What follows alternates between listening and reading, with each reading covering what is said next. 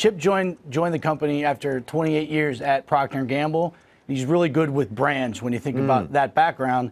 And he joined in 2011, and I think one of the first things they really did was they dug into the product itself and what can they do to make the product better, and they've added with the marketing, distribution's been a focus. So they've really done a great job with this brand, to your point, Tyler. So what's driving it, in other words, and how fast is it growing in light of the fact that there are a lot of retailers, a lot of stores that they might have sold through that have just disappeared over the past few years? I imagine they've got a lot fewer points of sale than they did.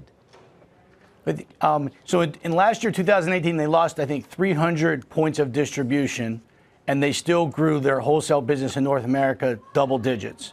And in our numbers for this year, we're forecasting an additional 300 doors, and we think they can, very comfortably hit that mid-single digit target. But they have tremendous momentum in North America despite a lot of the wholesale challenges. And what's giving them that momentum, Bob? Where's it coming from? Is it new fabrics, new styles, what?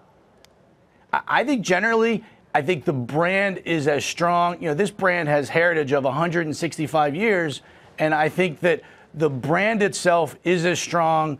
Combine that with the marketing that they've really done with the brand, fresh off of Coachella this weekend and a lot of their collaborations.